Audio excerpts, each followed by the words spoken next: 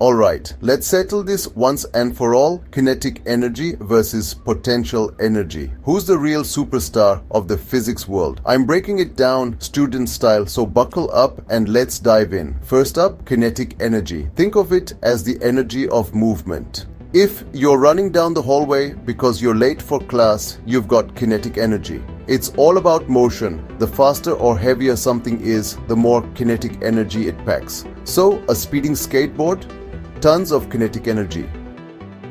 A parked car? Zero. Now, let's switch gears to potential energy. This is the energy of position, or as I like to call it, energy waiting to happen. Imagine holding your backpack up high. You haven't dropped it yet, but if you let go, gravity will take over. That's potential energy becoming kinetic energy. It's like a roller coaster at the very top of the track. Just before it zooms down, all the energy is stored up, ready to burst into action. Here's the twist. Kinetic and potential energy are always playing tag. Drop your backpack, and as it falls, potential energy turns into kinetic. When it hits the ground and stops, kinetic energy is gone, but you might hear a thud or feel a bounce. That's energy changing forms again.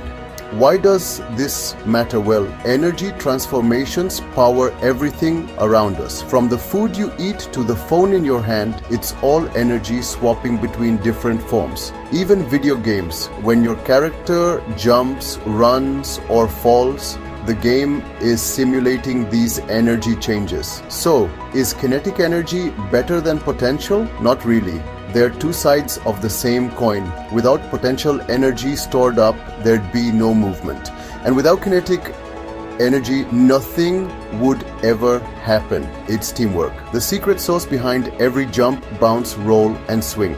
Next time you're sprinting across the field, riding your bike, or just chilling at the top of a slide, remember, it's all about energy in action and energy in waiting. Kinetic and potential, battling it out, making life more exciting. Thanks for tuning in. If you learned something cool, hit that like and subscribe for more student-friendly science.